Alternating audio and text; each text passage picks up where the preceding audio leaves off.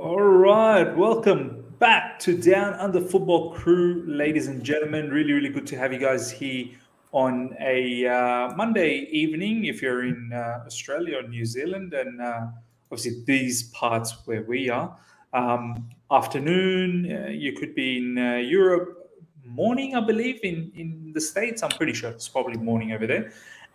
So wherever you guys have tuned in, thank you so much for joining. We have something interesting and a bit different to talk about today. Not necessarily the weekend recap, which we may touch on a little bit in the midst of talking about this particular topic. But the topic is how managers become, I suppose, the centerpiece of most big clubs, or just any sort of clubs where the manager themselves are the most important part of the team, and they have the capabilities of pulling out a victory out of nowhere, or sensing a particular situation and changing that to change the identity of a match. So it will be very, very interesting to talk about. Obviously, Thomas Tuchel masterclass against Spurs is something we'll definitely heavily talk about. But many other managers this particular weekend and previously as well is going to be very interesting to talk about all of that. But before we get into everything, RJ, my man, how you doing? Oh, pleasure to be back, Miz, and talk with you fine gents. And another crazy week in the English Premier League and just some broader leagues across Europe. Very excited about tonight's topic because while we like to sit back and watch the Warriors lock horns for their respective clubs, equally interesting from my perspective is seeing the person on the dugout, the person running outside of their technical area, the one with the notepad, the one that coins the phrase "winning starts on Monday." So it's the manager themselves. They're the ones that get thrown under the bus when things go wrong, but equally they're at the heart and soul of when things go right. And of course, we saw just how pivotal and influential a manager's wise words can be when their teams are backs up against the wall with Thomas Tuchel and his influence for Chelsea. So, yep, keen to have a great chat, guys. 100%. Scott, my man, how you doing? I'm good. 2 wins back to back, boys. And I think no, this is the second episode now where both our teams have won. So shouldn't be too much banter. It's starting to get a little bit sunnier in our part of London. So happy days. Happy days. Yeah, no banter, no banter. Obviously, you guys got Spurs. I'm actually tipping you guys to beat Spurs. Wow. Unless if Spurs kind of maintain the way they played for the first half against us, if they can maintain for 90 minutes, maybe then you guys are in for a bit of a shock. But you guys have been doing all right. Clean sheets, 1-0 victories. It's about momentum. It's about building that momentum. But we'll see. It's early days. Norwich and Burnley was expected to win. You yourself, Scott, said that's where the season started, Norwich and Burnley. It's very important now what you guys do against Spurs. I think it'll be a very interesting match because Spurs now back-to-back losses. You guys back-to-back wins. Back-to-back wins. So, but you know what? You know what is with a derby? Form goes out the window. Oh, you guys have seen that too. Like, who knows what's going to happen? All I know is we're in for a hell of a show. I think it'll be a great game. So, looking forward to that one. Sure. There could be some red cards flying around as well. If Shaka's around, you know what's happening. We'll see. All right, ladies and gentlemen, let's get the show rock and rolling. Meanwhile, smash the like button. Get those likes up. We've got nearly 20 people live. Actually, we've just crossed 20. Smash the like button. It helps the channel out a lot. It helps the growth of this particular show a lot as well. And make sure you check out the boys and their socials in the description, which I will show down the track. I'll create another window and show you guys. It's all in the description. You just basically click. It will go to the page and you subscribe. That's pretty much what it is. Let's help the boys out as well throughout this process. Okay, let's get the show rolling.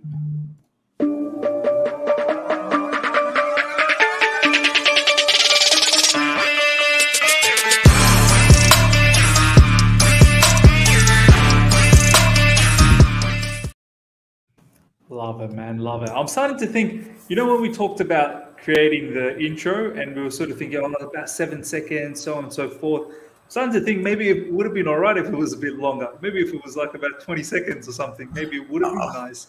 We could just have an hour-long stream on that and just chill out. Good vibes.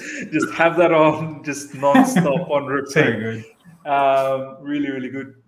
Live chat, really, really appreciate you guys being here. Flyers, thank you so much. Flyers, honestly, if you're here, I do want to ask you, what do you mean by yes, Miz, but what's going on the other side of the coin? I've never understood what you mean by that. So do put it in the comments if that has some sort of meaning, because I don't know how to reply to that. Great, Ehian, thank you so much for being in the show. Bonolo, thank you heaps for being in the show. Frederick, really, really good. By the way, guys, Frederick's from Sweden, so we're playing Malmo, and he may be actually going to that particular match. So do look out for that. If that happens, then maybe we can get some footage from Frederick. Come on, Malmo. Yeah, come on, Malmo. Yeah, Declare, thank you so much for joining.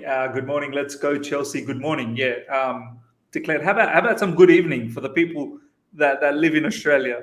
That'd be much appreciated as well. Tumusiel, thank you so much for joining. Robbie, thank you heaps for joining as well. Robbie's saying, yeah, make it longer. Make it longer. I think we'll definitely think about this. We'll go to the drawing board and we'll really think about this. But yeah, nearly 30 of you guys are live right now. Smash the like button straight away and get those likes up alongside the people that are in the lives. And also, if you're here for the first time, subscribe. Check out the boys and their socials in the description. As I said, once we have a little bit more people, we will show you guys, a bit of footage as to how to navigate around. Let's get the boys with some subscription as well. RJ, let's get into this topic, right? The whole ideology behind managers being the centerpiece, the most important factor in a particular team. What I mean by that, and I want to use the example of the Spurs game, and not just that, obviously recently played Aston Villa as well, where Thomas Tuchel changed something at halftime. But specifically Spurs, RJ, Thomas Tuchel, I mean, he's got this nature that we've seen a bit of it last season, obviously, but we're seeing a lot more this season as he's getting more comfortable with the team, as the team's getting more comfortable with him. When he senses danger, he does not hesitate. He changes to rectify the situation so we can go on top. Specifically against Spurs, let's just analyze that a little bit. They were on top of us for the first, probably I'd say, good 30 minutes. They were pressing well, attacking behind our wing backs, really causing a lot of havoc. And it seemed like we didn't have enough grip in the midfield, even though Jorginho and Kovacic were great. But we've always said a player like Mason will drop in to create that sort of three in midfield. Sometimes Havertz will drop in. We just didn't get enough impetus from both Mount and Havertz. And then, surely enough, at halftime, Thomas Tuchel makes the change. I mean, he could have easily pulled out Havertz if he had to, but I think he kept in Havertz up front with Lukaku. Well, yeah, I think the whole point was, like you said, though, Miz, because the analogy I like to draw with that particular first half is a bow tie. And think about it this way. You've got your defense, that's the thick part. In the middle, you've got the midfield, and again, you've got your front three. So you're heavy at the back, you're heavy at the front. We look quite light in the middle. And Thomas Tuchel identified that we were getting overrun in that middle area. So it just made sense to try to plug the hole, because as you would have seen clearly in that first half, Lo Celso was a real important factor, and Ndombele, they were finding themselves in really good positions to really push or to really bring out the likes of Rudiger. There was that one scene when Rudiger was dragged out and they played the ball in for Son, but Kepa, to his credit, anticipated it. Yeah. So Tuchel, like you said, analysed it, was swift to make the change.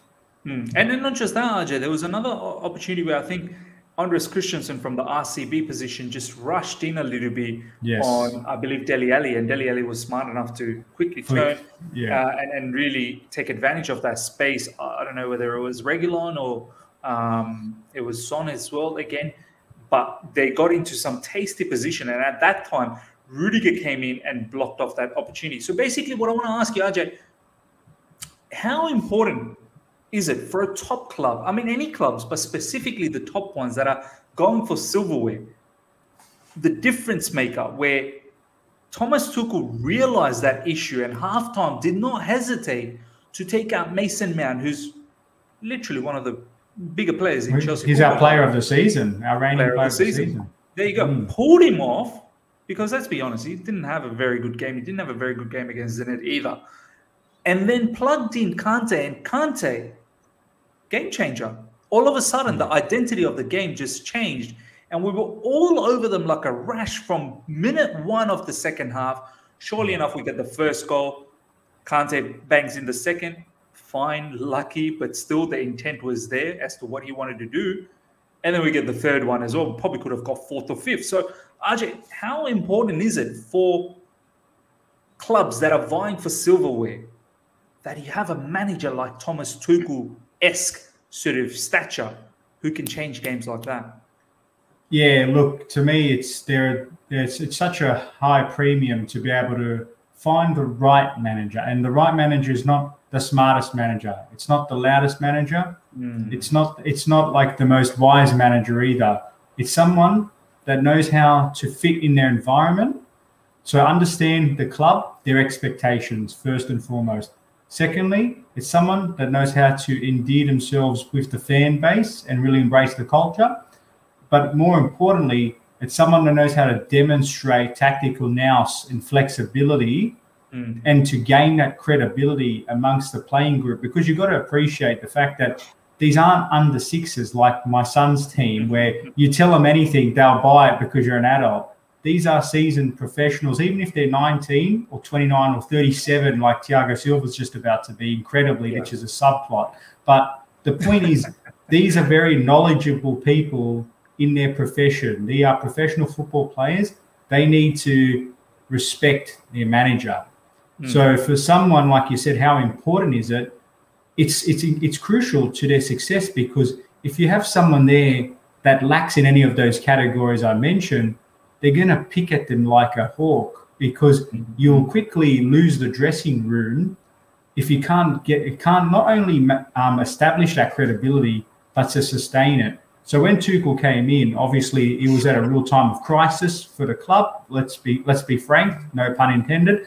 But he quickly took a team in a siege mode, isolated the problem, plugged the hole, defensively speaking, and really made them, in his words, a team difficult to beat. And he's continued to fulfill that promise.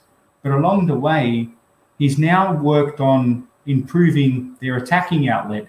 So for me, in a very short and succinct way, it's absolutely fundamental that you have a manager that knows how to get the best out of those 3 things: culture, credibility, and tactical acumen. That's the best way I'd describe it. No, absolutely well said. CFC Florida, thank you so much for the super chat. Good morning. Keep the blue flag flying high. Thank you so much.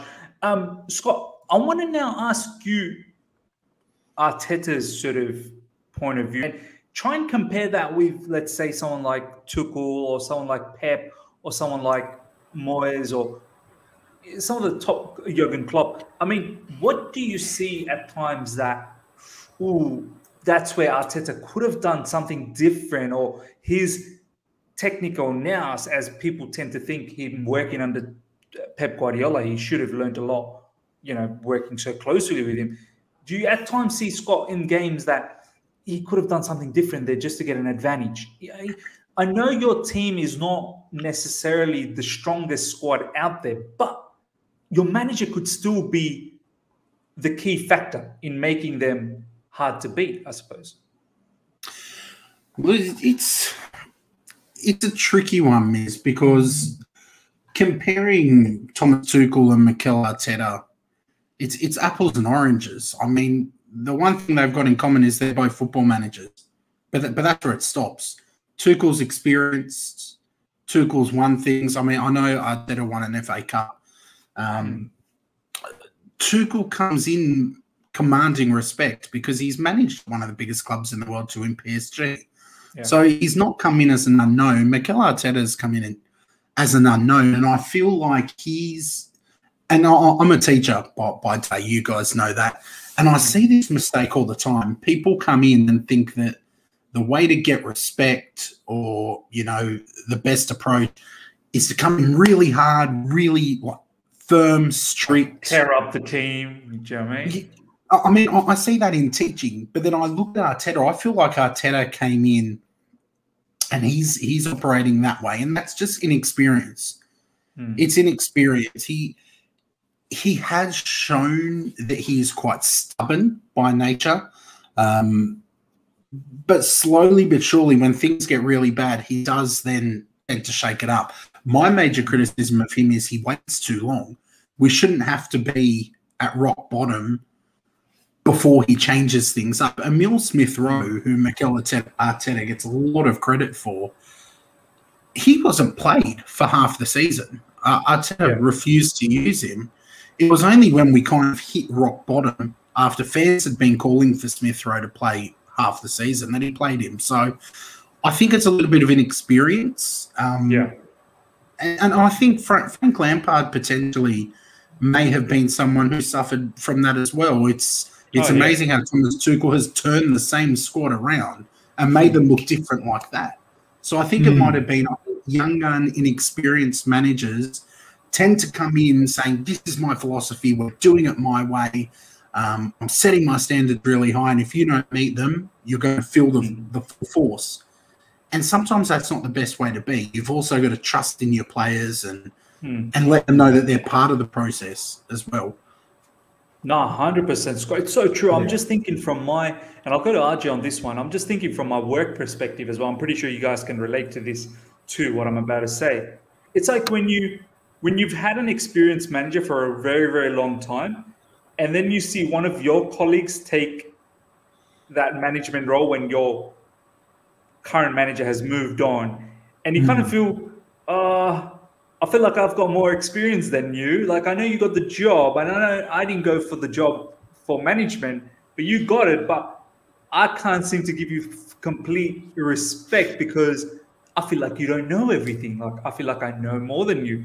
Do you sometimes? And it's also part of like the one of the boys mentality, isn't it? Like when you've been in the same dressing room not too long. I mean, I think it's across all sports, isn't it? When you have that feeling. And you're right. This is exactly what I wanted to sort of touch on. That Arteta being an Arsenal player, I don't know if he's played with any of the current mob though. Did he play with any of them? I'm just trying to think. No, I think Aubameyang came just after him. I bet he was in and around the club still. He was in and around the club. So, RJ, what I want to ask you is that point is quite important, that you can't just bring in any sort of young, non-sort of tried manager and expect miracles to happen. I mean, the whole ideology of buying, going back to the Thomas Tuchel situation, RJ, it takes guts to take a player off at halftime and change things, because you really need to think about the confidence level of that particular player by doing that, because for a player, no one wants to get subbed off at halftime, right? RJ, I mean, Villa, Saul got subbed off, and rightly so. He was so off track. Exactly. It was dreadful. But you could know as a manager, if I do this, I have to make sure that I do the follow-on, the follow-ups after that to ensure that this player understands why I did what I did. There's some feedback. I mean, how important is the whole package to have that as a manager, as opposed to what Scott was saying about Arteta? Well, it's like any leader, Miz. Like, I know the saying, leaders of behaviour, not a title mentality. But for me, it's all about, and this is what we're speaking about with John Aloisi, around establishing that culture. But another, C word that's actually quite fundamental is communication. Yeah. You need to have that. It's so cool. I know it might sound like a given, but like you mentioned, the experienced manager versus one of our friends that gets the promotion and might be technically quite superior, but when push comes to shove, he might not, or she or he might not have the right head on their shoulders in terms of seeing the bigger picture. So the whole Mount situation, and even Saul, what's important is that the manager balances having the right level of empathy, having the right level of foresight to foreshadow any problems that might arise in a big squad, especially in a squad like Chelsea. And I'll touch on what Scott said about the chalk and cheese difference. Chelsea notoriously are difficult because of their large squad to manage of big personalities. So it's not always about just picking the best 11 for the game. It's equally important about the players you don't pick so they don't disrupt the team balance and what happens in the locker room. So to me, in terms of Thomas Tuchel knowing how to manage different sets of stakeholders, the media is in one corner. The starting players are the other stakeholder. The rest of the squad players are the other group of stakeholders in the board. The way he's able to maneuver and pivot between each of those sets of stakeholders and keep everybody reasonably happy through his trusted principles of being transparent and sincere, but backing that up, that can only take you so far. Being as honest, I can be as honest as I like, but if I don't have the substance to back it up, I'm going to lose that credibility very quickly. Yeah. So it's such a rare thing to be able to balance all of those sort of key things. And to your point, Scott, about Arteta and Tuchel, the only similarity is their occupation. I totally agree. Like Tuchel had come from, a completely crazy environment in PSG where success was the standards 1, 2, and 3, and he had mixed degrees of it. But obviously Arteta comes into it, and I agree with you with Frank, is that one thing I did like about Frank during his time is he was actually quite decent at his tactical substitutions, but arguably, and it'd be interesting to hear what his thoughts on it down the track, he probably learnt a lot about maybe moving a little bit away from his preferred policy on things and being a little bit more pragmatic at times, a bit more so, even though he might call a few other factors. But the point with Tuchel, he's been around the block long enough, and not just been around the block long enough, he's been in the right type of chaotic environment that he knew when he was walking into Chelsea, it wasn't going to be such a shock to the system that this is, success is yesterday, not tomorrow, but needed to be done. So rounding it off, what Thomas Tuchel continues to show managers like Arteta, like managers like Moyes, which we'll touch on in a moment. Even Bielsa is a very good example here, because I have a lot of respect for what Leeds had done last season and what he's done with them since taking over. But comparisons between Bielsa and someone like Maurizio Sarri is that I think part of their biggest downfall is while they don't have the same quality of players, I agree, it's not apples and apples.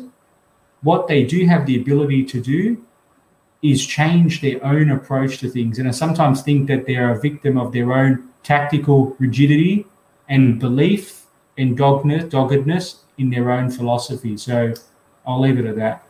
No, for sure, man. Scott, this is a very interesting comment from Roby. Roby, thank you so much for this particular comment, because this is now the next part we want to talk about. We want to talk about a few other managers as well, and sort of tying in this whole sort of big message that how important is the manager when it comes to winning silverware. And at times they literally become the 12th man. But before we do that, we've got nearly 80 people live. So what we're going to do is, guys, let's smash the like button, number one. Get those likes up to 80 straight away. Let's try and see if we can achieve 100 likes for the stream, which will be brilliant. But most importantly, as well as you can see, you guys can see ourselves in the screen. Literally just if you scroll down to the description, click on the boys and their YouTube channel. It will take you to a different page. Almost at 400 subs now, Miz. Just wanted to throw it into the realm. We've got 80-odd people watching. I'm sure we can boost that up easily. This is exactly what we're going to aim for. So the It's a Football Podcast YouTube channel, literally, it's all in the description. All you got to do is just click the button. It takes you to the page and subscribe. Hit that subscribe button. The boys are 19 away from 400 subscribers.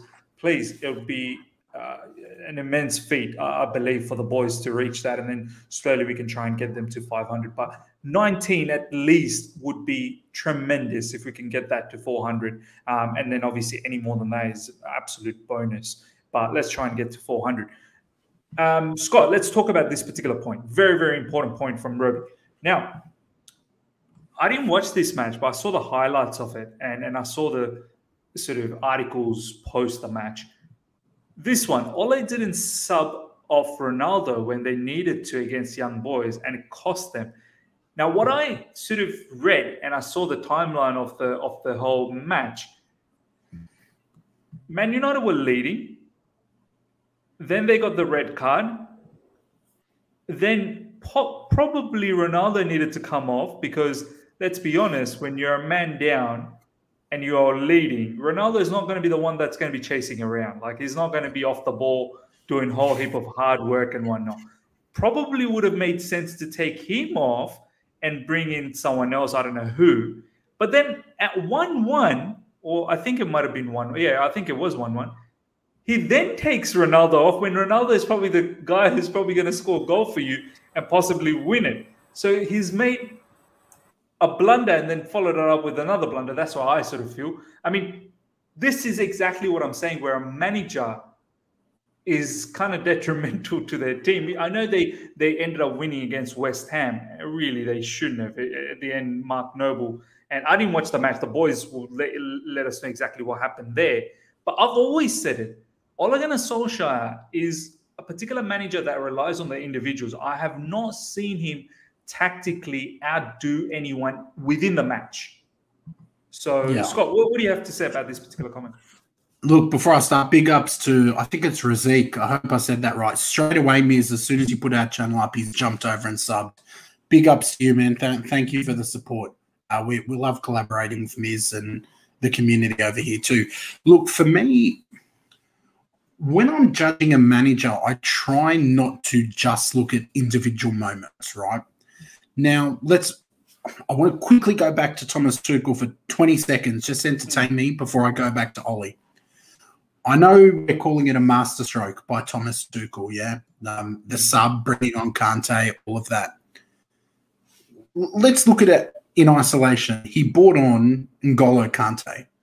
Well, he hasn't brought on someone from the youth. Like, he's brought on a world-class midfielder. One of the best. Different profiles, though. Different profiles. Of course. Yeah. But I would hope that bringing on Kante, he can help you reclaim dominance in the midfield, which then has a flow-on effect to dominate the game. Coming to Ollie, right, looking at the young boys situation, I don't judge Ollie just on that. With him, I look at him over his tenure at Man United. Now, one thing the three of us have in common, and probably all the live chat, we don't like Man United. Yeah. And one good way to prove you don't like Man United is to sub to It's a Football Thing. It's a good way to let them know. But I can't. They're a huge club. They're a footballing institution, yeah? My biggest criticism of them is, how can you have this guy at the helm who, Young Boys was not a one-off. They constantly make ridiculous mistakes like this. Yeah. And I know, like, if Robbie was here now, he'd be telling me, we finished really high on the table last season. Yeah, but they didn't kind of win it. And the reason they didn't was because of the little mistakes. Yeah. Now, with Ollie, I find there's just too many of them. He's now in a position, I think signing Ronaldo and Varane really intensifies the pressure on him. Because he's now not just that, Scott. I feel like he was already not the most important factor in the team, but now with Ronaldo, I think Ronaldo owns that team. Did you see the footage, Miz and RJ, of Ollie in the technical area, and he has Ronaldo kind of standing behind him with like his arms up as if Ronaldo was giving what was yelling at him.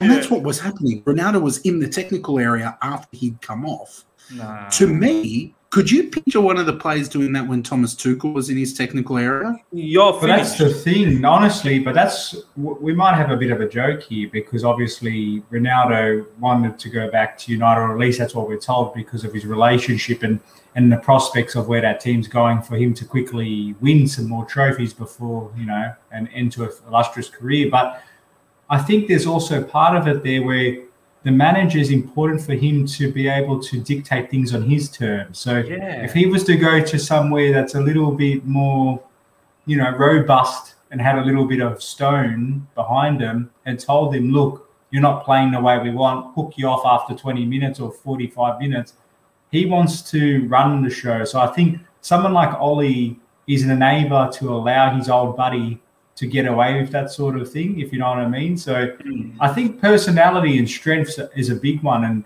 that's probably one thing about Ollie, is that I actually like the fact that he lets his players have a lot of freedom, but I think he probably doesn't have a lot of balance in reining that freedom in when it's not working. So he's got to be able to demonstrate, you like this one, Miz, the other side of the coin, where he's got to be able to have that strength in him. And look, when we spoke just to Mark interject Bozza, as well, just to interject before you make your next point, because it's a fantastic point that you just said.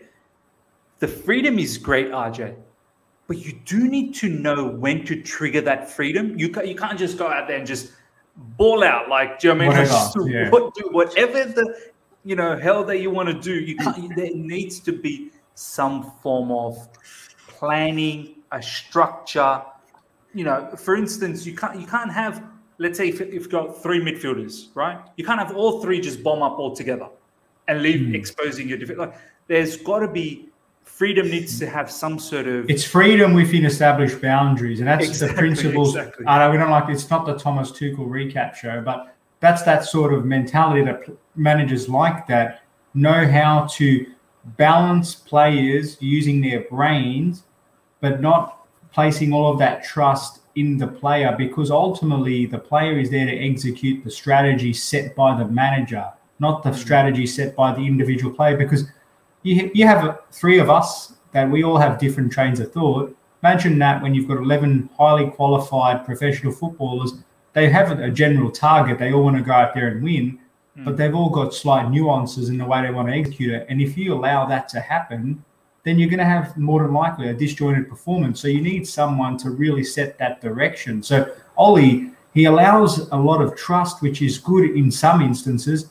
but then in others, I feel like when the going gets tough, the tough really gets going with him, and he just doesn't know how. And maybe this is just not a personality trait. It could be a lack of experience trait, and he might grow out of this whole experience, but the signs aren't looking good for him. That if I'm a Man United supporter, and Scott, you used the word institution, it just doesn't seem a right fit. And Robbie will say, Ollie knows the club's fabric, and it's important to them as a club that they have someone that understands their way of football.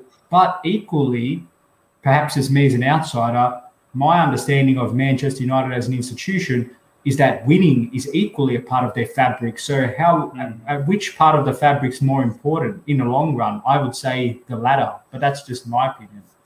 And I would say that you talk about Ollie giving the players freedom, letting them go and express themselves. Is that because he doesn't know what best to do with the pieces he's got? It's like playing a game of chess. I can go and move the pieces freely, but if I don't know what I'm doing with the pieces, I don't have a plan, it's just going to be checkmate. My kid loves freedom. He wishes I'd let him go free all day, but he's 2. He'd end up doing. I think it's also part a little bit tactically, but even I think just personality-wise. But it's tactically naive, but I think it's also about him perhaps balancing too much, trying to prioritize squad harmony and not wanting to have those difficult conversations when he feels like he doesn't need to unless absolutely pushed, because he seems like a kind of guy who wants to make everyone happy. And as you know, in a squad, it's not about making everybody happy. As long as everybody's pushing in the same direction, that's the main thing. So 100%. I don't know. 100%. Daniel, thank you so much for this comment. Big up, lads. I share similar sentiments regarding Solskjaer. He needs to well and truly step up in terms of his European record, for sure. There's no doubt about that. Ladies and gentlemen, we've got nearly 100 live. Smash the like button. Let's get the likes up to 100. It'd be amazing sort of achievement if we can get to 100 likes within the stream. And also check out the boys and their socials. Let me just bring this up again. Literally, this is the stream that's going on. It's in the description. As soon as you click on the YouTube sort of channel link, which is, it's literally in the description, as I said. Click on it. It takes you to their page. Subscribe. Let's get the boys to 400 subscribers, which will be an amazing achievement. Let's do 16 to go, Miz. 16 to go. There you go, guys. 16. Let's get the 16. We can do this. We can honestly do this. So let's get the 16. Get the boys up to 400 subscribers. Scott, we've talked about some sort of high-profile teams, obviously, in terms of Chelsea, Man United, Arsenal, and so on. More or less a high-profile team. I mean, these days, not so much, but that's a different story. I want to talk about Brighton, though, Scott. Graham Potter. Now, we've talked about managers in big clubs and what they need to do. We now have another example with Graham Potter in Brighton. They don't necessarily have all the ingredients to go toe-to-toe with everyone, but this particular manager, and I've seen a lot of Brighton last season. It's a shame I haven't been able to see enough of them this season. It's so much football to keep up with, but I do want to catch some of their games. So I've seen enough of their games last season, though. They play beautiful football. They build up from the back. They've basically, they've got an idea. Like, they assess the opposition. They go, how do we want to attack this opposition? We'll attack them from the left, or we'll attack them from the right. We'll attack them from the middle. If it's from the right, we're going to try and create an overload. We're going to try and create a nice sort of formation, which will allow us to build up and attacking their sort of weakness and whatnot. Basically, what I'm trying to say is that, Scott, Graham Potter puts a lot of thought, and it seems like his players buy into that thought. And he's a perfect example. And I know for a certainty, I know they're like, they're fifth at the moment, or sixth, something like that. Let me just have a quick look at this. They're fourth. They're fourth. They're fourth after 5 games, 12 points. Now, we all know they're not going to be there for the long run. I mean, it'll be a miracle if they end up being in the top 4. I'm pretty certain they're not going to be there. But I'm not surprised, Scott, with that run, because last season they had an XG incredible, as RJ was saying, an XG of top 6 club. So, Scott, how do you see when a manager of his caliber that is working with that budget getting so much out of that particular team? I mean, what do you say about that? To me, I think RJ kind of unpacked this earlier. You need a few things to have a successful club. Your manager needs to have integrity. Your manager needs to have tactical nous. You need the squad, and you need the personality where you can command the respect of your players without making them not want to play for you. So I think Graham Potter is in the perfect situation for him. He's at a club where there aren't really the egos that are going to challenge him. He's got a squad that suits his style of play. He's definitely got the tactical knowledge. He's killing that. But, I mean, I look at managers, and I don't necessarily think if you took Graham Potter and put him at Manchester United right now that they'd instantly become contenders, because all those things need to click. I think that they'd have a better chance with him, but then I wonder, because of his personal profile, would he command the respect of a Cristiano Ronaldo or guys like that, where it could get really toxic? So I think he's in the best possible place for him. And I look at someone like Brendan Rodgers. Yeah, he started at Liverpool. Things he didn't start at Liverpool, but he had his big break at Liverpool. Things didn't go the way they were meant to go for him. So he stepped away to a new environment. He went and learned how to win over in Celtic, and he's come back now, and I think he's better. In saying that, not the best start for Leicester. I'm a bit worried. They're not looking. They look shaky. Yeah, but he's gone and learned. He's improved his trade, and sometimes managers need certain clubs at certain times to improve. I just think managers like Arteta or Ollie are in the wrong place at the wrong time. They needed Arteta needed a Celtic first before an Arsenal. No, fair point. I mean, RJ, how do you look at that perspective of these sort of caliber of managers that tend to get so much out of their team? And we've seen many other examples all over Europe as well, not just in the Premier League. There's managers in La Liga. There's managers in whether it be in the League One or Bundesliga as well. They tend to get so much from such limited budget. I mean, you look at someone like Thomas Tuchel, for instance, back in Dortmund days, or even Mainz.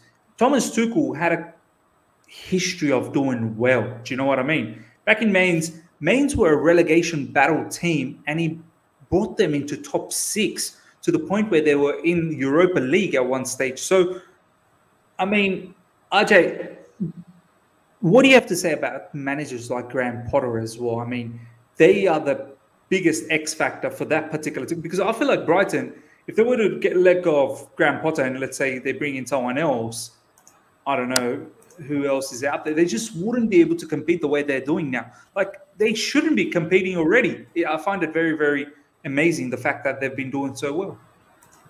Yeah, no, it's a good point. And Scott made some good points about Potter there over, and he'll know based on our time at IFT that I've been a big supporter of him. And I know to an extent you're as good as your last performance in terms of translating potential or stats into the actual stat of winning and getting the results. So Brighton flattered to deceive on that front, but statistics do paint a good picture in terms of your overall style and actual approach to playing games. And I'm not surprised with how good they're going. Whether or not they can sustain it is obviously a big question mark, because it is a long season. There's so many variables up in the air that can interfere with their nice run at the moment. In that whole Leicester game, by the way, I did feel that they probably did get away with the win in the end, because I thought Leicester did have some crucial moments that they kind of just, weren't clutch enough to take. And that's been a little bit the story of their season, with their defence being a bit of a question mark. But Potter, over the medium to long-term horizon, has done a really good job with Brighton. And managers like him, and I like managers like Scott Parker, Thomas Frank, what he's doing with Brentford at the moment. What we're seeing, the commonality between these managers and their teams is the environment that they're operating in. Like Scott said, if you go and pick them up and go move them over to a club that has really high expectations for winning yesterday, it's going to be really difficult to translate it, not because they're going to suddenly forget how to come up with the right ideas and analyze and break down the game, but it's about taking everyone on the journey, so to speak. And it's really about having, and this comes back to our earlier, what are the sort of the key attributes or key ingredients that make a top manager?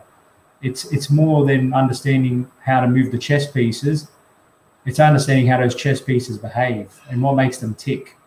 And you get players like Ronaldo, are they going to listen to a guy that they've never heard of when he's won a Ballon d'Or 6? You know what I mean? With all due respect, you know what I mean? Like his stature in the game, where his ego requires its own set of tactical masterclass, because you really need to manage that. But I think managers like that will use clubs with respect, like Brighton, like Watford, like Brentford and co., even Bielsa at Leeds, which I know he's a little bit of an asterisk. Yeah. They use these clubs as platforms for higher honours. And that's what Dortmund's been like, Mainz have been like that. La Liga with the clubs of like Sevilla, Villarreal. Even in Italy, you got clubs like Sassuolo, Lazio, Napoli to an extent, even though in the Serie A, the top 6 now is looking really strong and competitive this season. You kind of need, this is the beauty of having these top leagues, is that you not only do you unearth great talent in terms of the players, but you get to also watch the great up-and-coming managers do their thing in an environment that allows them to express themselves without the fear of having their job questioned each result if it doesn't go their way each week. Like Arteta at Arsenal, if he was to go and take over somewhere like a Wolves, for example, just throwing a name out there, I bet you we would be talking about his influence in a lot more positive light. But because he's at a club that, has so much proud history and wants to get back to winning ways, every time he has a bad result, it's, oh, geez, this was a bad decision. You know what I mean? It's just context. Yeah, no, you're right. And this is exactly what Scott was saying. Arteta probably should have gone to a club like Celtic before he moved into Arsenal, where he learned how to win. And I find this a bit strange, that I want to ask this to Scott. By the way, Brent Smith, really good commenting. Probably it's smaller managers at bigger clubs as the managers at the whim of the board. Now, Scott, Arteta was part of Pep Guardiola's squad, though. Like, he would have seen all sorts of winning, silverwares and whatnot. He would have got that winning mentality. I know he wasn't in charge, but I've seen some documentaries, especially that All or Nothing, where Man City, Pep Guardiola really trusted Arteta a lot, like really took his advice, with a lot of trust. I mean, has he not been able to sort of translate that in Arsenal, or does he fall into this category, what Brent Smith's talking about? Oh, look, it's hard to say when you're not inside, and big ups to Brent, and thanks for jumping over and subbing, mate. Really appreciate it. It's very hard to say. A classic example, I'm kind of going to answer your question with another question. Look at Sir Alex Ferguson. I'm pretty sure his number 2 for most of his time at Man United was Carlos Queiroz. I think so. Portuguese manager. I think so. And I thought his number 2 was still the guy who's number 2 now with Man United. The Carlos Queiroz then moved off, and live chat can correct me if I'm wrong. I'm sure I'm right. He's moved on, and he could never quite hit those heights despite learning under Sir Alex. You know what I mean? You look at even at Arsenal, you had Pat Rice, who was always under Arsene Wenger. Pat Rice never stepped out and did that. Yeah. So for me, Arteta had a particular role. And I actually think Arteta, I could see him being an excellent coach because of how stubborn he is. Like, if he had a specific targeted technical thing to work on, he could. But as the manager, it's not just his responsibility to kind of work on the passing or the attacking movement. He's got to look at the big picture. He's got to be focusing on his defenders. He's got to look at his formations. He's got all these other voices in his ear. I just think from coach to manager is just a crazy step up. I would hope that I feel like what he's inherited from Pep, RJ, sorry to cut you off, man. I feel like what he's inherited from Pep is that kind of stubborn nature. Yeah. But the thing is, Pep can be stubborn. He's won it all. Yeah. Arteta's not quite there, so I think that can rub people up the wrong way. Yeah. No, I was going to say, I just wanted to mention what I was saying, the great point about is the bridesmaid not becoming the bride type of mentality or that sort of issue, because you're right. It's one thing to be the Robin in this case, but Robin's not always going to assume the Batman role, and it's naive to think that it's just like you mentioned earlier, Miz, that you once removed, you get the promotion, and all of a sudden things are just going to go swimmingly. It's nothing is, especially in football world, to graduate to the highest of honors in becoming top dog manager. It's not that binary, and this comes back to that whole, again, the key ingredients. Part of the key ingredients of becoming a top manager is all those different stakeholder groups you've got to manage, and the one big stakeholder, or the two big stakeholder groups that number 2 being the coach, doesn't have to really manage is A, the media, and B, the board. And really, for all intensive purposes, the number 2 of any club, they don't have any real accountability or ownership. Their head's not on the chopping block when the peripheral hits the fan. So it's a lot easier, quote unquote, to be a really effective number 2, which, don't get me wrong, I look at Jody Morris and the great job he'd done with Frank at the time at Chelsea, and even now, or even with Zola back with Surrey. But the reality is, it's the uneven playing fields in terms of both responsibility and accountability. And number 2, it's not, the simple way I can put this, doing the job of a number 2 is not a very good indicator to see how you'll go for a top dog role, just because there's too many other factors that are unknown.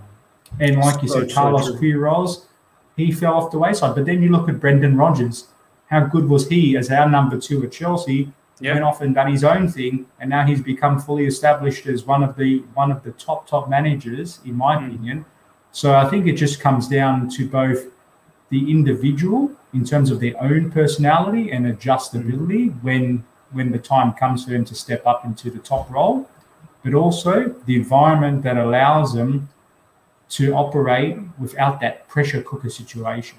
No, it's so well said, RJ. And this the last sort of manager that I want to really talk about, I know there's plenty of other managers that we can as well. There's some fine stories, but the one that I really want to just quickly touch on before we sort of wrap this whole conversation about the managers, I'm going to use Scott, and then I will see what RJ has to say. Scott, both RJ and Scott, initially you said the same thing as well, that the environment is so important. You know, Graham Potter can't just move from Brighton and then come to, let's say, Man United and switch things around.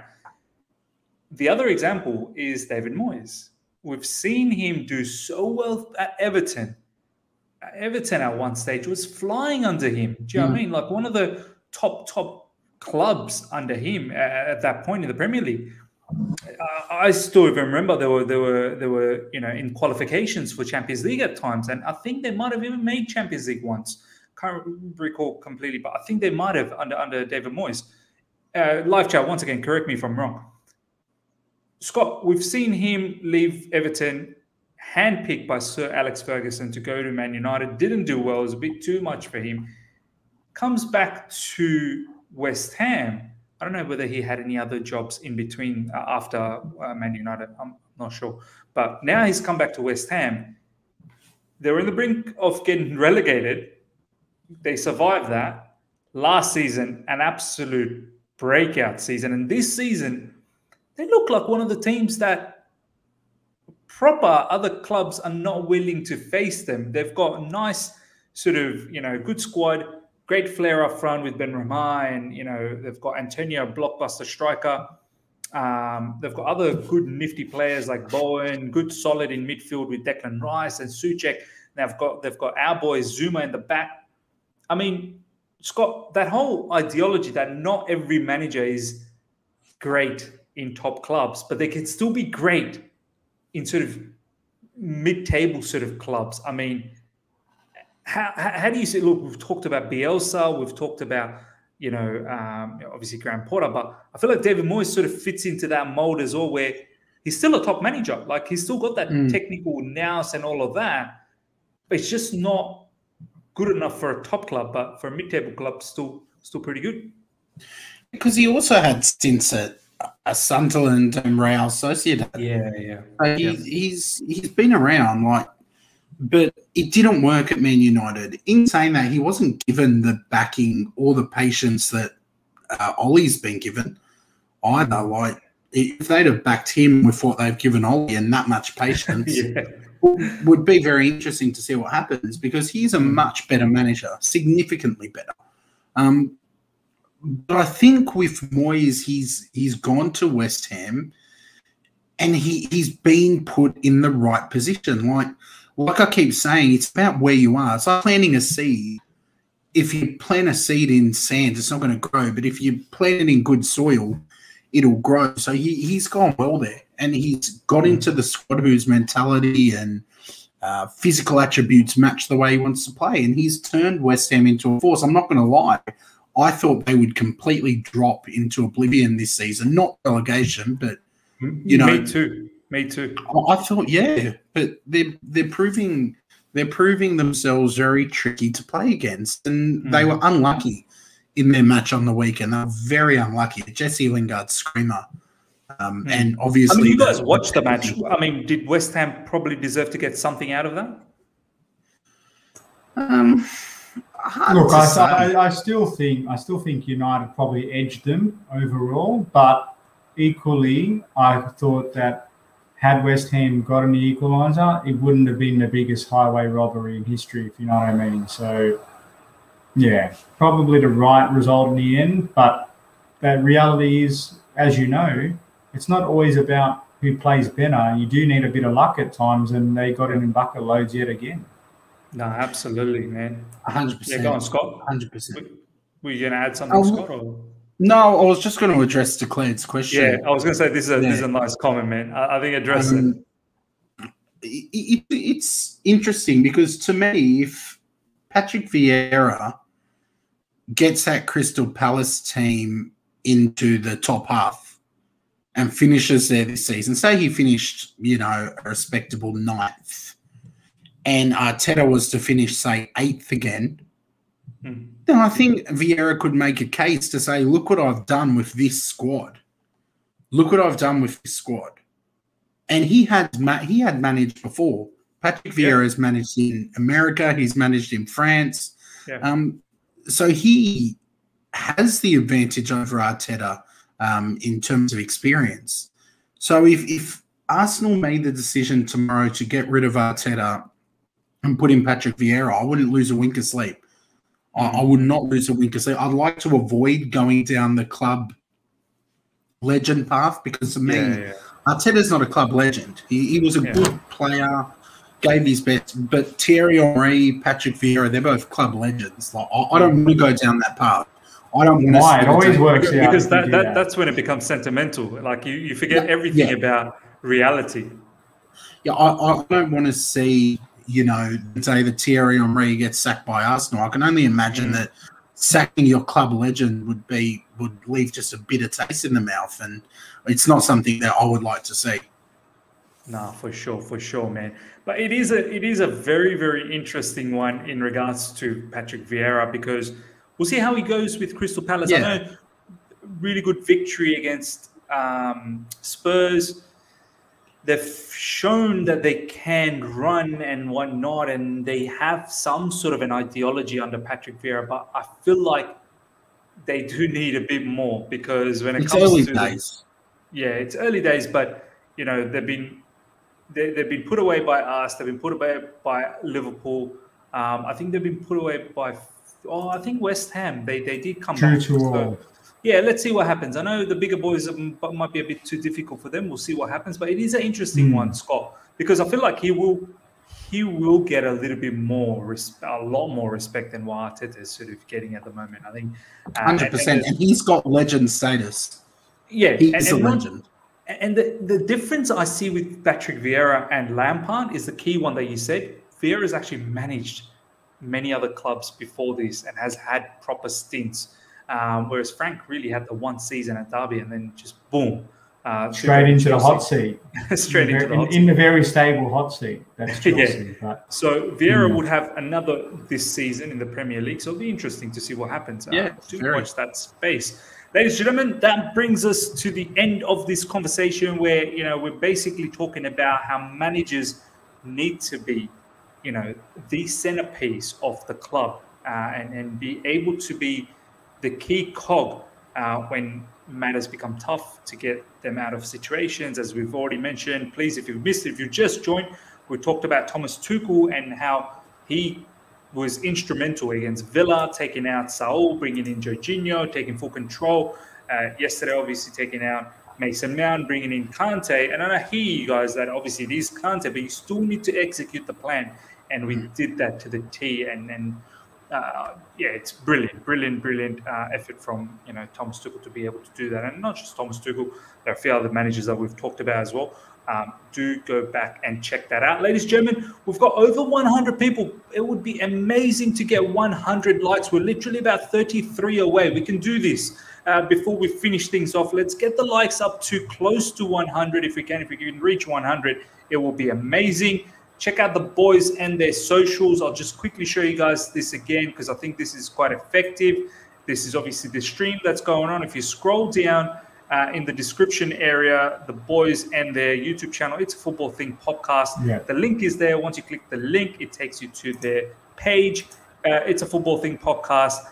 Literally, guys, can you let me know how many of 14 to go, guys. We've got 100 here. It's a click of a button. Let's make it happen. You guys are legends, and smash that like button because we love your participation. There you go, guys. You've heard it from RJ. Honestly, I can't really add much to that. And let's help the boys out to get 400 subscribers ASAP. Hope you guys really enjoyed this. If you're here for the first time on my channel as well, please smash the like button. Obviously, this is a collaboration between the other side of the coin and Down on the not Down on the Football Crew. Down on the Football Crew is obviously the name of the show. But collaboration between the other side of the coin and It's a Football Thing podcast.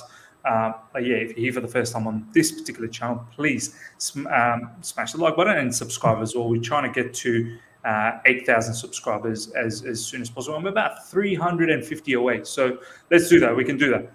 Hope you guys have enjoyed this. Until next time, see ya.